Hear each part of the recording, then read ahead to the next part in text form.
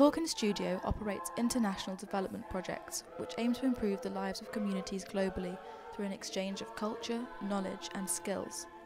Teams of international volunteers work side by side with local people in countries worldwide to achieve this goal.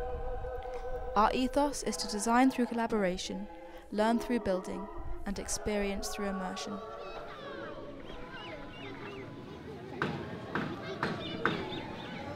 As a group of architects ourselves, we give our volunteers the chance to have their own creative input into what we're building. To see finished is the gables, because I've been working on them for so long. They've become my babies. That's what Harry calls them. We're discussing the glazing elements in the gable end of the building and how to work around the bracing that has to be there from the structure engineer.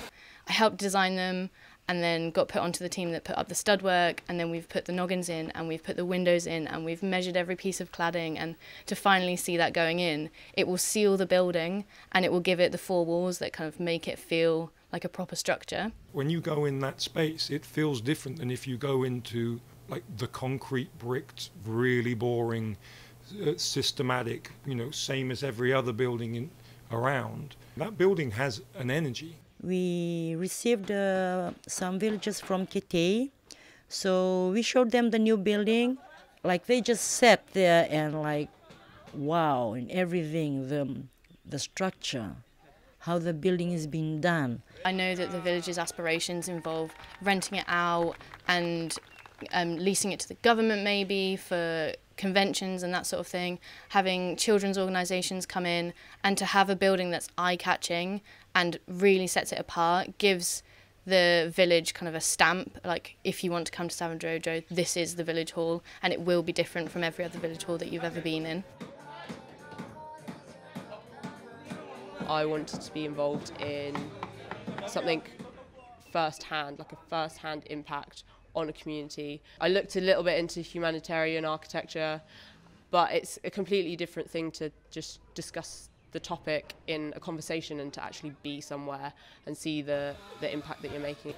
So we're measuring the cross bracing that's going to go diagonally joint from the bottom of the roof truss down to where this head height long beam is. I decided to volunteer with Caukin because I had been working for a year and really wanted to get some hands-on experience in actually building something and making a difference. In terms of construction ability, the villagers are way ahead of us. They've got way more experience. We're all quite young. They've all built their own homes. We were really happy for them to come because we want to give them what we know, help them out. So when they go back, probably they can just take our story with them to their country. We feel like, oh, you're a teacher now. Like, we feel good as well. We know things like a lot. So the more we teach, the more we learn. James Bond is just an absolute sweetheart, and he's been incredibly helpful, and I feel like I've actually learnt quite a lot from him. For example, there was one task where we completely messed up a nail in the door. He came over and just showed us how to kind of get it out, and I've used that since multiple times, and everyone's like, how did you know that? James told me how to do that. I mean, tool induction. I'd never used a circular saw before I came here, and now I can use it, and I use it confidently. Just the small things like making sure your reinforcement bar is 75mm in from the edge of every piece of concrete. It's something that you learn at university, and you learn it very early, and then you forget it because you don't use it. But to see it happen and remind yourself that it is important that it's like that is really valuable.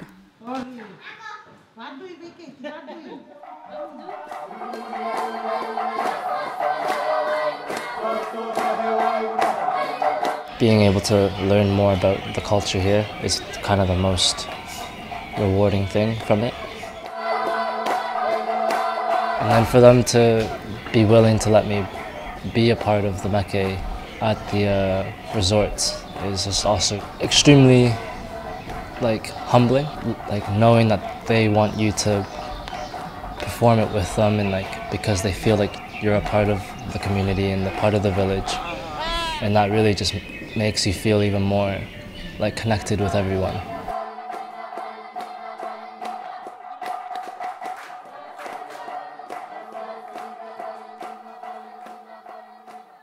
So we are at the moment next to the sea and by the side of the road. and we're going to be night fishing with a bunch of the local guys and some of the women as well. So it took us maybe half an hour to walk down here, and we'll be here for maybe an hour and a half trying to catch some fish. We'll go and catch some fish in the sea, spear, to kill the fish, for us to have some dinner with the fish.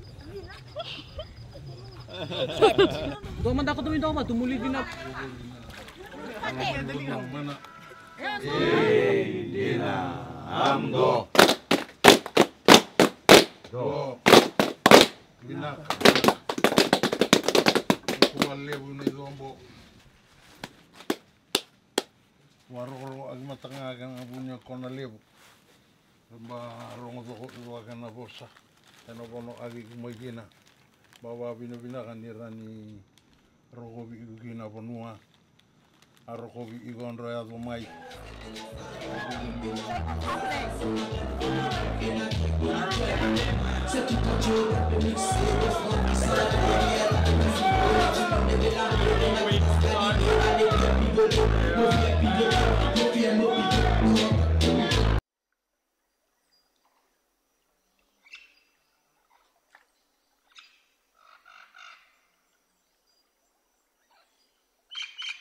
My name is Salome Teresia Kamakor. I'm from Naweni village, and I'm teaching at Naweni kindergarten. I really enjoy staying with the girls, even though they're working hard in the field, in the building of the classroom. They came home, they still come help, have that body, that heart to help me in the kitchen. And I just miss our talk around our cup of tea. Yeah, we're talking every day now. They're promising me they'll come back. They surely come back.